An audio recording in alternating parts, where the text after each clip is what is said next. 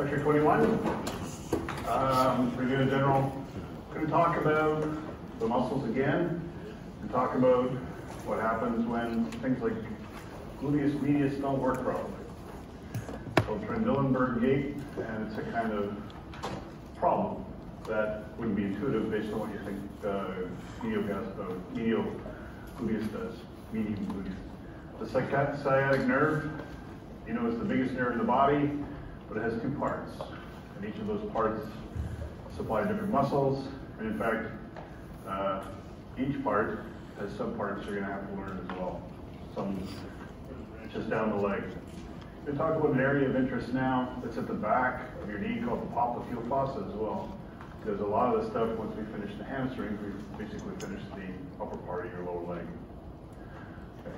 So, reviewing what we did last time, we talked about the adductor group, the medial compartment group. And they stick pectineus in this. Where is it? It's up here, there. So pectineus will run from the ridge of the pubis down towards the pecten line, which is just below canter. So that partially involves going backwards and behind the femur. So it's a bit of a weak, but significant in its own way at flexing the hip, but also it's kind of grouped with the adductor, so it also adducts. The hard thing to get in your head, and you have to see this in the lab, is as the hip bone, or the head of the femur starts to internally rotate, the line between the pectineus and the center of rotation of the head of the femur actually gets bigger.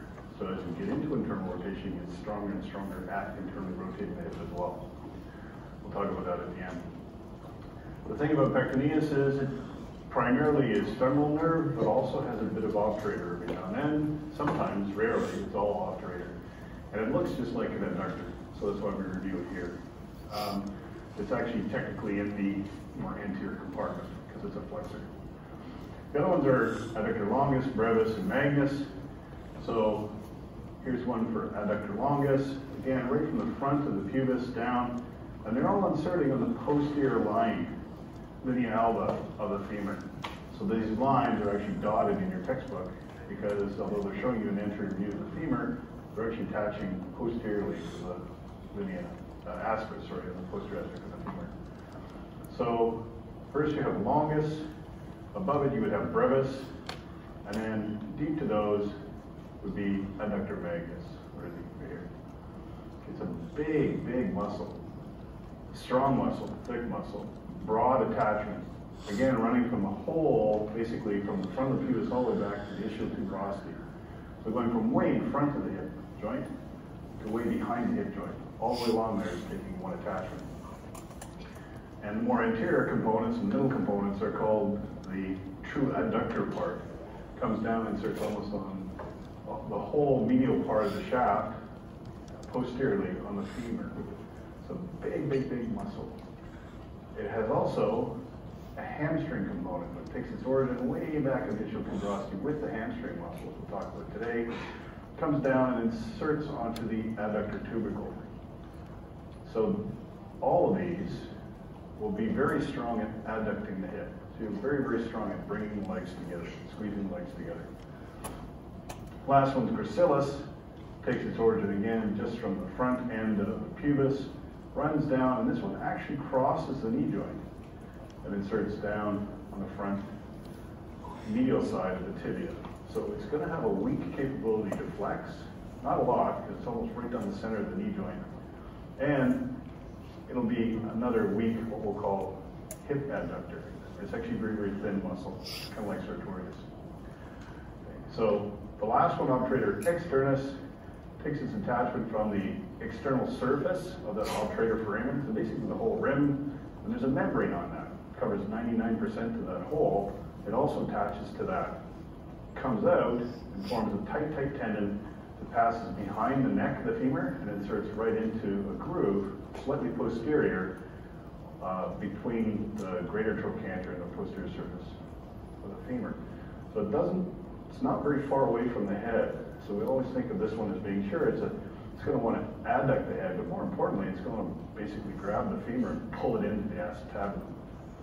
In fact, all the adductors kind of want to do that. They want to keep the head of the femur locked into the acetabulum. So gracilis, obturator externus, both the magnus, the adductor part of magnus, longus, and brevis are all supplied by the obturator nerve.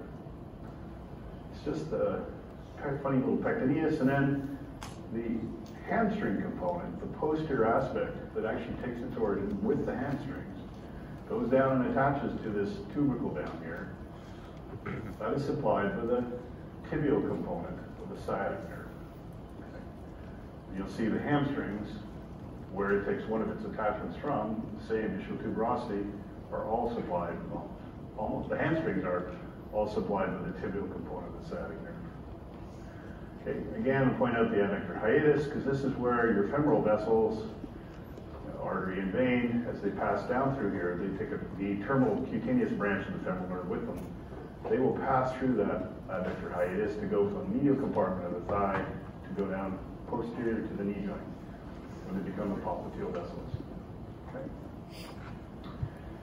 We also talked about the region of interest in the thigh called the femoral triangle. It's bordered by the sartorius on one side, adductor longus on the other, and the roof is all fascia. There's nothing really there except fascia and a bit of fat. But coming underneath the gluteal ligaments, which sort of forms the base of your femoral triangle, we have the big femoral nerve, femoral artery, femoral vein. So nerve, artery, vein, and NEF is the order of them from lateral to medial. They come down and they pass through, sort of below, if you wish, the sartorius, and that's where the profunda vessels will either vein join the vein or artery will come off the artery. And then that whole system will run in behind the adductor and the adductor canal, so the adductor longus. Again, until they hit the adductor hiatus and pass behind the knee to become the popliteal vessels. We also talked about the posterior lateral muscles. And this is the image from Moore that you have. Basically, two layers. The main one on the first layer, where it's gluteus maximus, right here. Okay.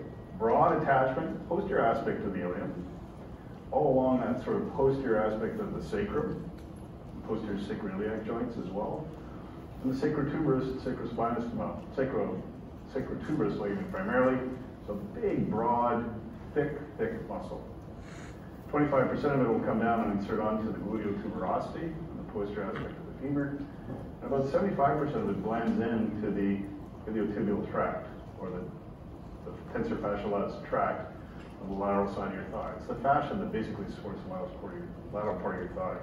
So I always liken it, the gluteus has got a weak purchase on the femur, but it's kind of grabbing your pant leg and trying to pull that into posterior aspect. It's grabbing the fascia instead of the actual bone.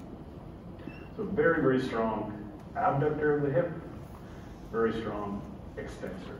And the more the hip's flexed, the more lengthened gluteus is, the stronger it is. So that's the one that will get you out of your seat when you want to stand up. It's very powerful at rising from a seating position. Its nerve supply is the inferior gluteal nerve, I believe. The other two that are similar named, we have gluteus medius, deep to it, so you have to cut away the gluteus maximus, you get medius. So if you look on the side of the ilium, posterior aspect of the ilium, posterior lateral aspect, it's a big honking red attachment on those skeletons in the lab. That is the whole area that medius comes from. If you reflect it away, you end up with minimus. So minimus is deep to that. So you can see their broad attachment. They both will insert onto the greater trochanter. The medius is almost dead center, right over top of the center of rotation of the joint. Minimus is more attaching to the sort of anterior part of the trochanter. But if you look at the fibers, the anterior parts of these fibers, for medius and minimus, they have a line going backwards. So they are also going to be able to internally rotate the femur. Their primary job is abducting the femur. The last one is tensor fasciolata. Basically from the front of the ilium, anterior superior spine. It's going to come down, and it's going to blend in again with this iliotibial tract, fascia on the lateral side of the leg. So the hip and gluteus both insert into that fascia. And that fascia runs all down the lateral side of your leg, and it attaches to a tubercle just in the front of the tibia on the lateral surface called the girder tubercle. That whole band covers the whole lateral side of your knee, almost dead center of rotation to the knee joint. So the gluteus tensor fascia lata contract, they pull on the fascia vertically, and they can help to lock the knee joint in extension. So if you're quietly standing, you just need to activate those two muscles, and they'll help keep you in a locked, extended knee position while standing. Okay, medius, minimus, and I think tensor fascia lata are the superior gluteal spot in. Because tensor fascia lata is out here, again, anterior to the center of the hip rotation, it will also help with medial rotation of the hip. And it kind of wants to flex the hip a bit. Because it's lateral to the center rotation of the femur, it also wants to abduct. So it's functioning on its own. It kind of wants to do something like that. And if you really want, it will turn rotate as well. Okay.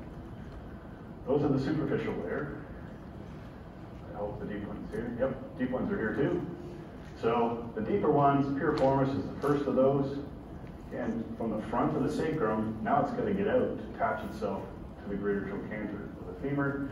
So it comes out the greater sciatic notch before it attaches onto basically almost dead center on the inside of the greater trochanter. Next to it, coming from the inside, this is a hard one you have to get. Basically the image from the lab is from the inside of the pelvis, on the inside of the obturator foramen and the membrane that covers it is obturator internus. So it has to get out of there somehow. What it does, it basically goes posteriorly and then turns 90 degrees, and the tendon runs right underneath the spine, the ischial spine, and fires itself over to insert next to piriformis on the inside of the greater trochanter. So just like the external obturator externus, they insert very close to each other. They're both passing behind the center rotation of the femur. They're both attaching back here, okay? But this one pulls a funny little 90-degree curve, so it's important to look at the lab and figure where that is happening. As it curls around the spine, it grabs both the superior gemellus from its attachment above the spine and the inferior gemellus, which is attached just below the spine. So on the spines, on the colored skeleton, you'll see two little red dots. The bottom one is the superior one, the bottom one is the inferior one. And they blend there with the internus and attach in the same location. I think of them as guides. They're not very thick in a cadaver, but they're going to basically help to pull the obturator internus tendon, so help generating a force going back towards the spine of the issue, and then that's transferred to the obturator internus. The superior gemellus is the same nerve as the nerve for obturator internus. It's called the nerve to obturator internus. And the inferior gemellus has the same nerve supply as the last one, which is the quadratus femoris right here. So quadratus femoris takes its attachment from just the medial side of the ischial tuberosity and runs to its own tubercle, quite a distance actually from the head of the femur on the posterior aspect of the femur, called the quadrate tubercle. Quadrate because it looks like a little square, but again in a cadaver it's not trivial. It's actually quite a little thick little guy. Okay.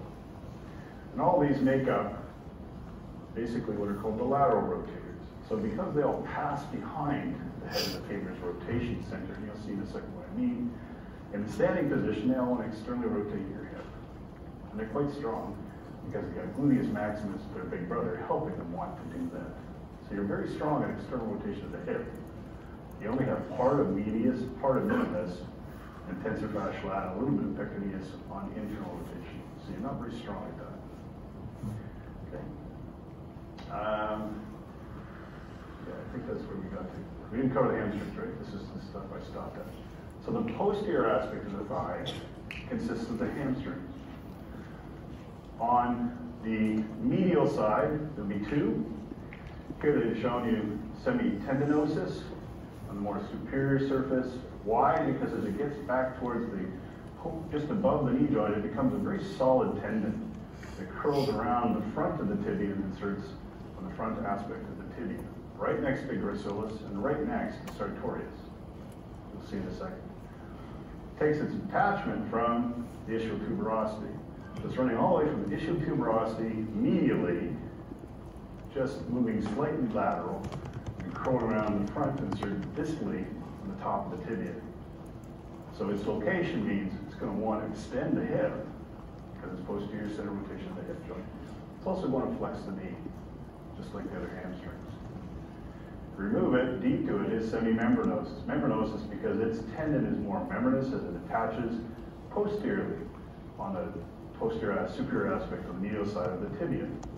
That's where it primarily attaches, but there's also a rebound to the tendon, which actually crosses posterior to the knee joint. So we get to the knee joint, I don't think, that might be actually Friday. It's called the oblique popliteal ligament. When they remove everything, you can see that there's a big band of connective tissue that runs right around the back of your joint, the capsule of your knee joint, which is actually an extension of the tendon of semimembranosus. It's called the oblique popliteal ligament because it runs from bone to the lateral posterior aspect of the femur. It helps thicken the back of the capsule. But its attachment primarily is on the posterior tibial aspect. So leg tendinosis, membranosus runs on the medial side of the leg, across is one attachment is ischial tuberosity, the other is the tibia. So leg tendinosis, it wants to extend the hip, but also flex the knee. When you do that, when you're walking, heel contact, you want to extend the hip, you want to fire the knee. Okay? So these guys are built to go into the propulsion phase of locomotion. Rectus femoris wants to do what? Flex the hip, extend the knee. It wants to load the gun and bring the foot in front. So those muscles are literally designed for locomotion. Okay?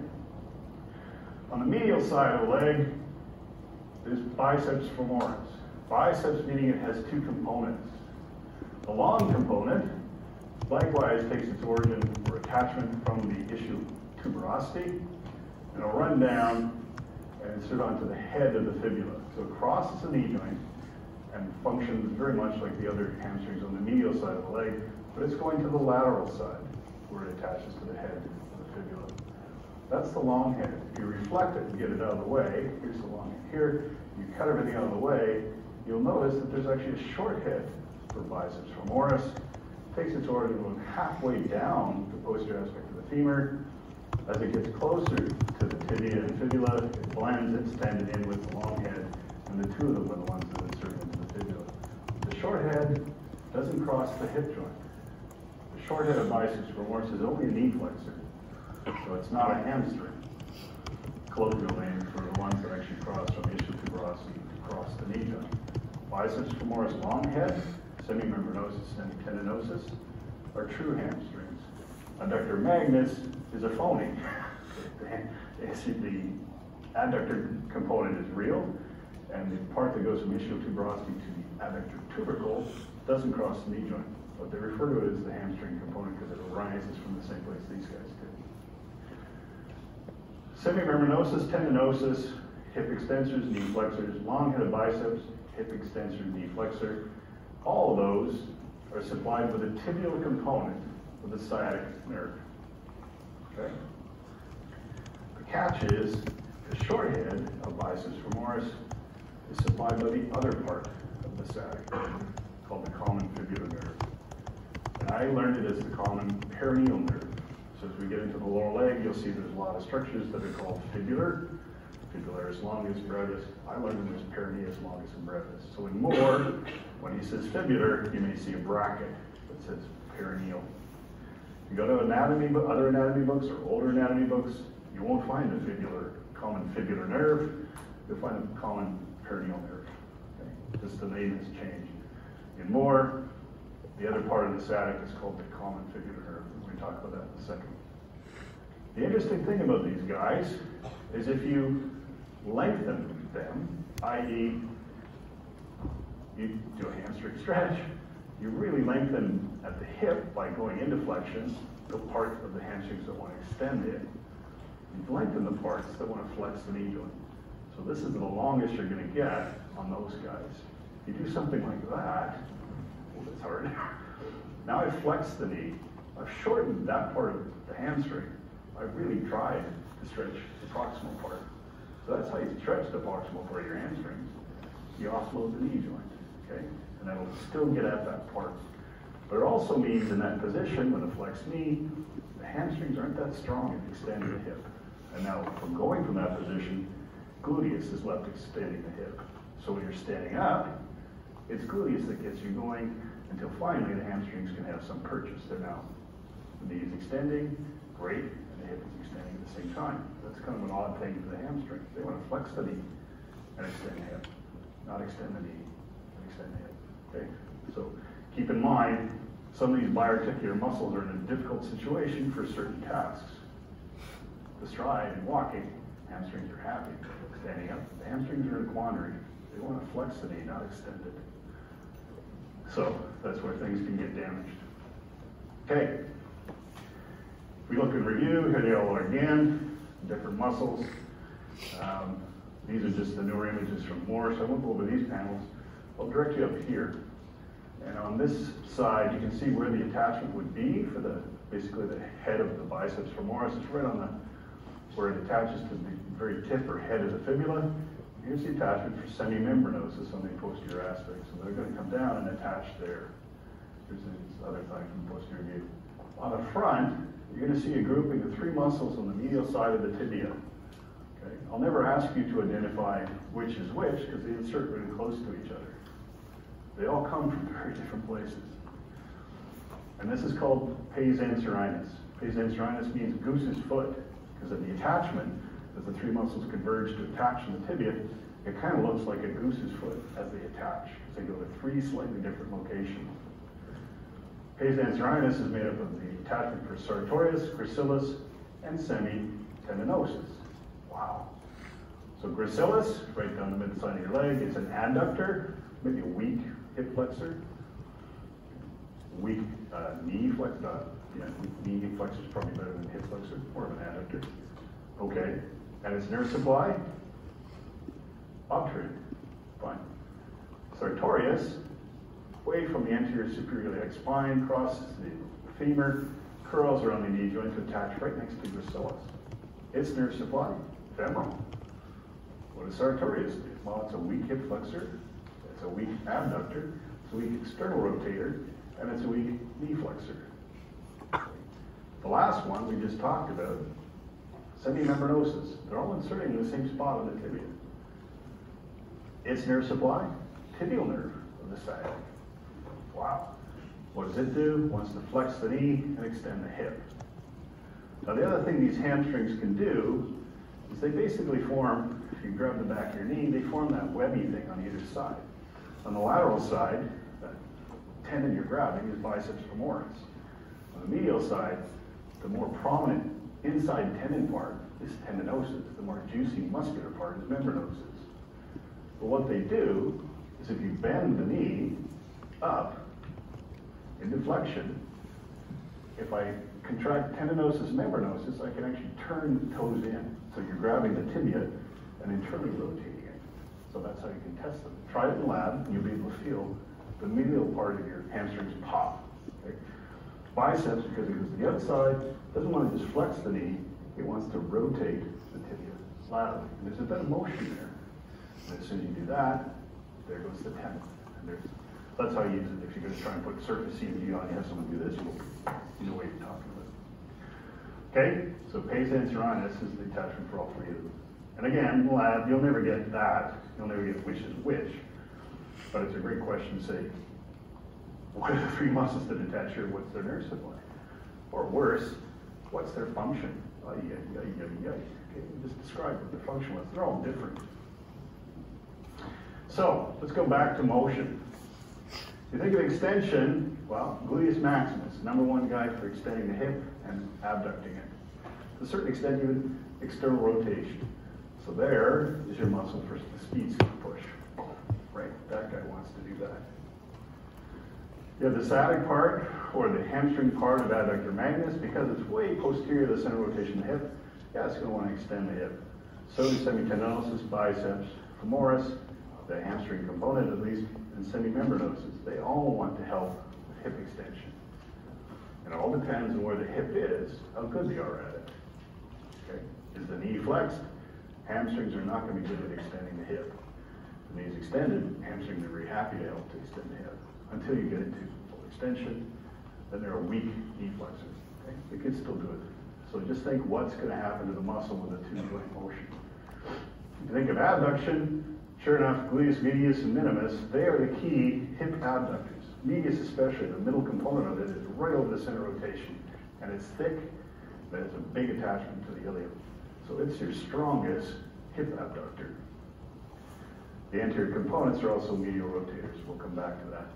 The problem is, medius, minimus, and tensor fasciae lata are all supplied with the same nerve. If it's paralyzed, you're incredibly weak now at abduction of the hip. So what is abduction of the hip? It's stabilizing the pelvis in mid-swing. So when you lift your foot off the ground, the only thing that's preventing the pelvis from collapsing to that side is the abductor moment created by minimus, medius, and to some extent tensor fasciae lata. In this position, you're actually abducting the hip. It's isometric. If you don't, you move into adduction, right? So this is called Trendelenburg. And when you watch it gait, I saw someone on campus the other day exactly doing this. You have the Trendelenburg sign. And if you notice at the beginning, there's a girl walking away from the camera. That's Trendelenburg. Okay? She can't activate the left side. So as soon as she gets weight on the left leg, the right side pelvis collapses. So there's a paralysis in here. Okay, nerve supply to medius minimus are gone. So it causes this very characteristic whap when they're walking. And because they don't have the same stability in the pelvis, you have to compensate. If you watch her, she flexes a little bit more and does something funny with her leg. You see her leg come swinging through. Goes up. Instead of just swinging straight through, she can't. She's collapsed. You compensate either by flexing more, or you change the path of your leg. You bring your leg in and out to cover the ground. And this is a classic Trendelenburg gait. Adductors. Who are they for the hip? Well, pectineus, longus, brevis, magnus, and to some extent even gracilis, they all can adduct the hip. They're primarily obturator.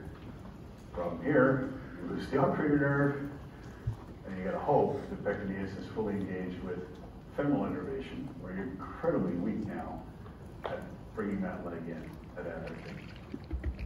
Think of flexors, the anterior components of minimus and medius, while they can internally rotate, they're also in front of the center of rotation.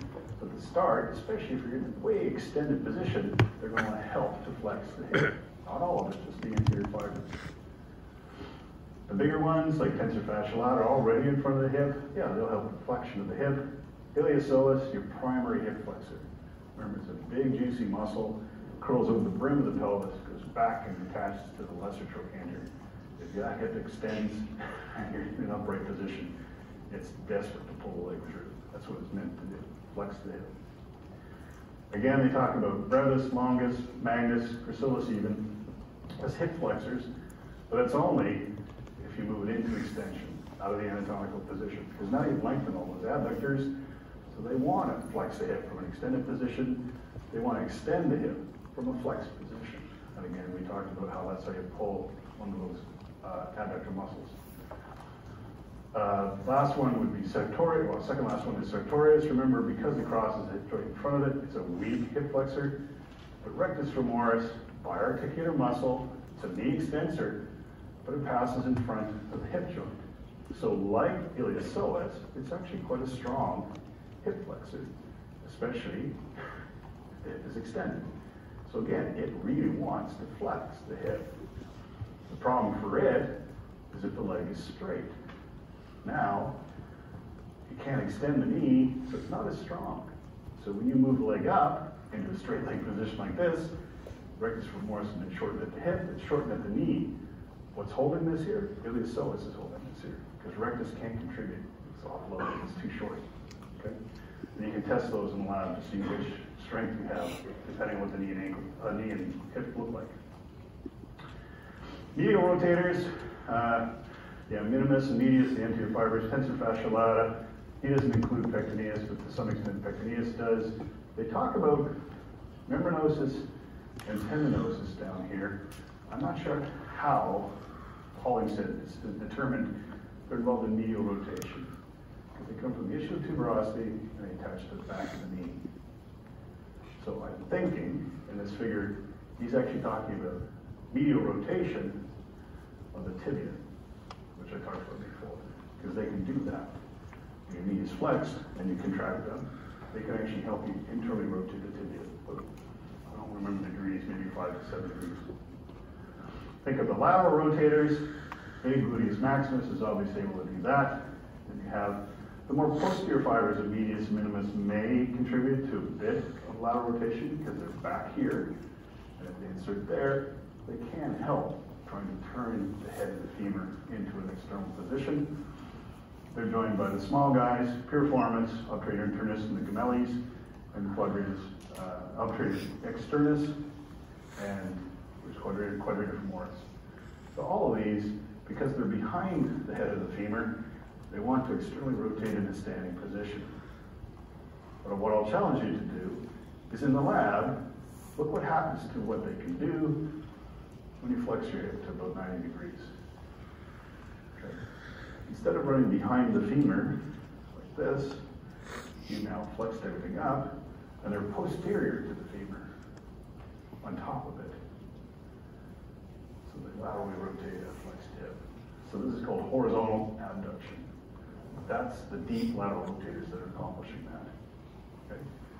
So if they're weak, you might be weak at external rotation, put someone into a flexed hip and ask them to bring their leg laterally. They can't. Okay? They're paralyzed for that. So those are the motions. The nerve, sciatic nerve, comes peeking out through, in the majority of cases, underneath piriformis. So it exits. Remember, it's the combination of L4, L5, the lumbosacral trunk, joining as 1, 2, and 3, the top of the sacral plexus. They all form that sciatic nerve. And it's going to exit through the greater sciatic foramen with piriformis. And it's going to usually come out underneath it. So as you dissect away gluteus maximus, you can actually find the sciatic nerve, and as soon as you trace it back up and watch it disappear, the muscle over top of it is piriformis, which is a pretty good muscle actually. As the sciatic nerve comes down, the back of your leg is buried behind the biceps femoris long head, and as it gets closer to the top of the back of the knee, where this is popliteal fossa, it divides into its major components. On the medial part of this, the nerve is called the tibial nerve, and on the lateral part, just as biceps is coming down to a tendon to attach to the fibula, it kind of follows the line of the biceps tendons. It's called the common fibular nerve. Now, actually, if you were to dissect and cut through the sciatic nerve just below piriformis, again, the nerve is very, very oval-like. It's about 1 centimeter wide in a human, but in fact, if you were cut through it, you'd see this. Common fibular, tibial. So all the axons in here are going to go where the tibial nerve goes. All the axons in here are going where the common fibular goes. It's just, it doesn't decide to divide and separate most time until you get to the back of the knee. Okay? But they're separate to begin with. They're just housed within this big thing that's called the sciatic nerve. They don't supply anything to your butt. The first thing they start to supply are the hamstrings. So the first thing they ever have any impact on. So here's an example of the sciatic nerve coming down. Medial part is the tibial nerve, passes right through the popliteal fossa. You'll see that in a second. The lateral component is called the common fibular nerve. Why? Because it courses laterally, it follows the biceps tendon, and it curls around right next to the head of the fibula. Try this again without wiping out. So if you flex the knee, you can actually feel the head of your fibula right there. On the side is the big bony thing right just posterior, inferior to your knee joint. You go below that, you push, it might feel pins and needles or it might hurt a bit. What you're pressing on is the common fibular nerve. Okay? It's right there. So here is the rarity. About 12.5% of you, 200 people in here, just think about that. There's a few of you, where the sciatic nerve is actually split before it's left the pelvis. The tibial component will come out below piriformis, just like the rest of the sciatic nerve people do. But the common tibial part might actually come right through piriformis. So that can cause problems over time. You're repeatedly contracting and relaxing this muscle, you're basically pinching the common fibular. Okay, that's not good. The other thing that can happen, rarely, I've only seen this once on a cadaver, is instead of coming both underneath piriformis, the tibial goes below, and the common fibular comes from above. Then they carry on in this common sheath, and eventually divide when they get down to the popliteal fossa. So these do happen, and either case, piriformis syndrome, etc., doesn't necessarily mean it happens because the piriformis is huge and is compressing the sciatic. It could be as huge because it's basically compressing one part of the sciatic. So it depends on where the symptoms come from. You have a really tight hip, you have a tight piriformis, and the physio is giving you stretches to do, etc., etc. It may or may not help things, depending on what situation you have. Okay? So here are the pictures from Moore. Again, with the blood supply, showing that where the lumbosacral plexus basically gives rise to the femoral nerve, how it pops up through here. Here's the same image I just showed you. Area of interest, if you're going to get a shot from somebody for an injection, is to go up above on the top part, lateral border of your hip. Why? Because there's no chance of hitting either the sciatic nerve or the major branches to the gluteus medius and minimus, so the superior gluteal nerve is up in here. So they're usually going to inject you right on the lateral side of your hip.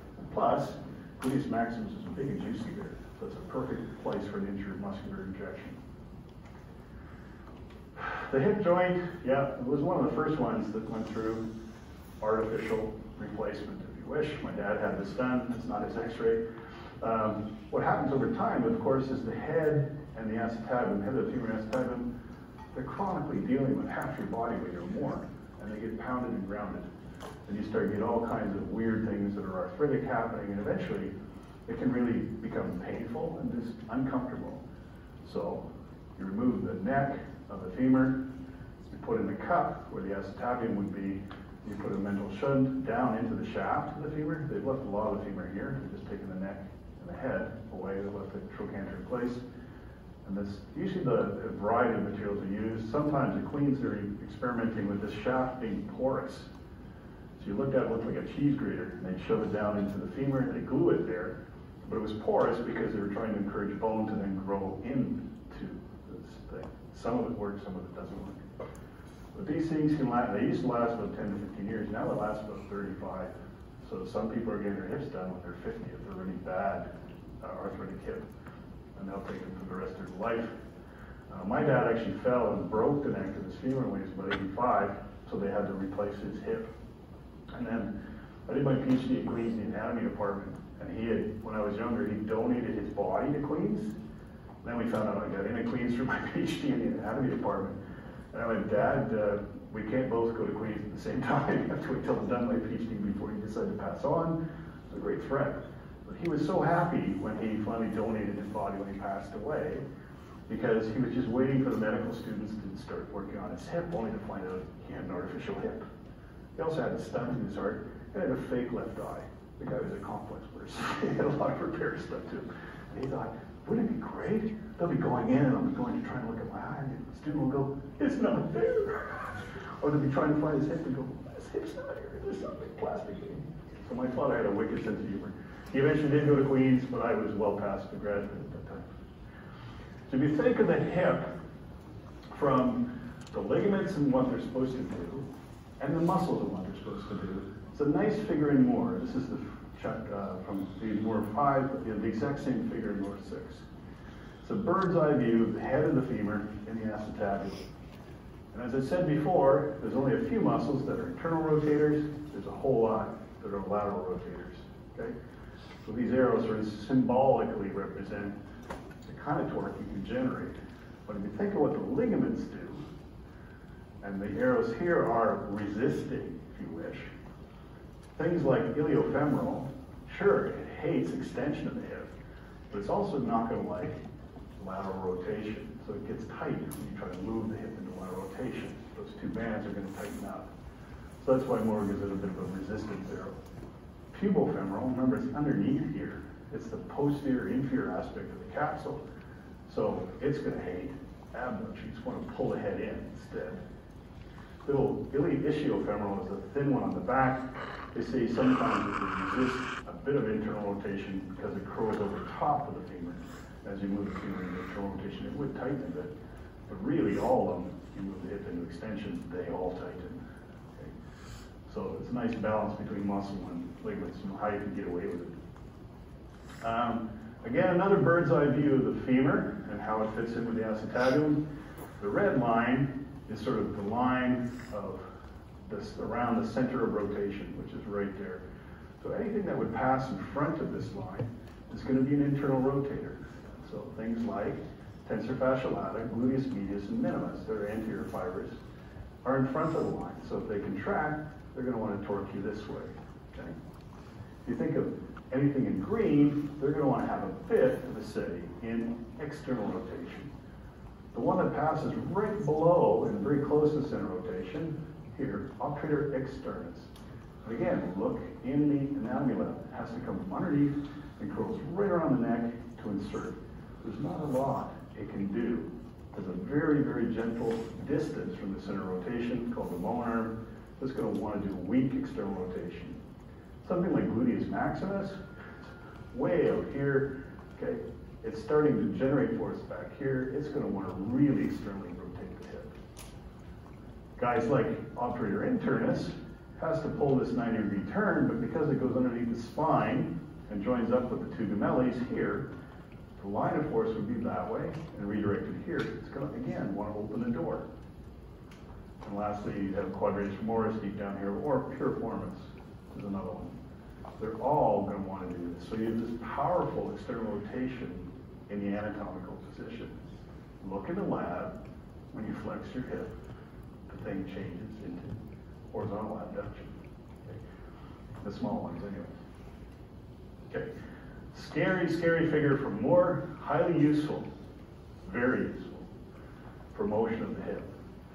You notice everything is color-coded and set around the hip. So this is basically the right hip. They remove the femur. You're looking into the acetabulum from the side. And they actually put up everything in colors. If you work your way through it, you can sort of figure out, okay, this red line up here, this represents where the medial rotators would have to come if they're going to take the head of the femur and rotate it medially. And what would they be?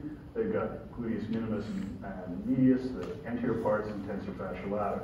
I put in here pectineus because Moore says that in the book, but isn't put in the table. In the lab, you'll see once you start to internally rotate, pectineus moves more and more in front of the center rotation of the femur and helps to continue with internal rotation. You go to the external rotators, these guys here, or lateral rotators, there they are right there. All the little ones we just talked about. Clearly want to take the femur and rotate it laterally. Same for flexors and extensors. Extensors in yellow, they're all here. All the flexors are in purple. They're all listed up here. And then finally you have these adductors. Yeah, the adductors would be down here. All of these we talked about as adductors from the medial compartment, or here are the adductors down here. Gluteus medius minimus and tensor fasciae lata. That's a very useful table. It's frightening to look at the beginning, but it's a list of all the muscles that do the different motion. But it summarizes it perfectly. Okay? So I like that figure very much. It took them a long time, I'm sure, to do that. The only one I was curious about was this one.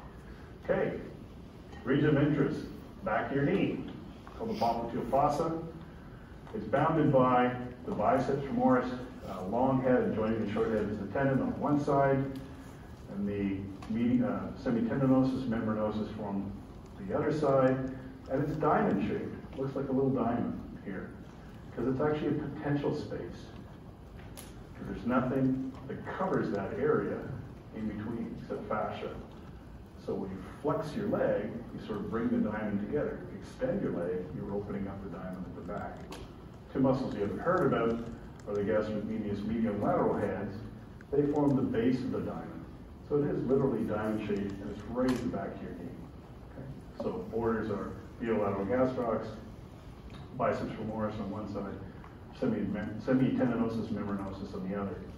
Why is it important? Because posterior to the femur, so the posterior aspect of the femur and the top part of the tibia are going to form the base of this, basically the background of it, is where the common fibular nerve leaves the tibial nerve, follows the head, or basically the tendon of biceps femoris to curl around the head of the fibula. Tibia goes right through, tibial nerve goes right through the center, basically bisects the popliteal fossa. And it's about 10 to 12 millimeters under the skin. So it's right there at the back of your knee. And the only thing on top of it is a thick band of fascia. So if I'm going to put a needle into that, that's where I would go, right there. I go straight down into the back of your knee, and then I can record from whatever's in there. Deep to it are the tibial vein first, and then the deepest structure running right along the femur is going to be the popliteal artery. So remember, as they go through the adductor hiatus, femoral vessels become popliteal vessels. So they are heavily protected, if you wish, on all sides except the basic back of the popliteal fossa. The back of your knee is meant to flex and extend, extension being the full limit of its motion.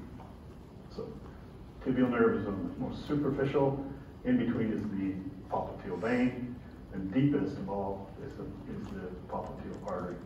And as they come down and go behind the medial lateral gastrocs, well, different nerves come up, you don't have to know, but just the common fibular one.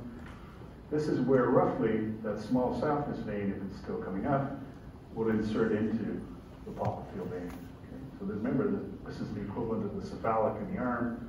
It never crosses the knee joint. It dives down deep, dumps its blood in there. And that's the popliteal fossa. The common fibular nerve, as it comes around the head of the fibula, remember it's the thing that supplies basically the short head of biceps femoris. As it curls around, you can feel it about there, but it immediately gives off two branches.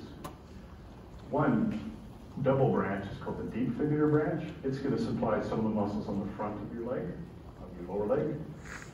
And the superficial fibular nerve is going to supply two of the muscles on the side of your leg, lower leg. So these are the two branches, deep fibular and superficial fibular, that you have to know have come from the common fibular and where they come off, right here. Because they're going to supply some of the muscles we're going to be talking about either on Friday and Monday.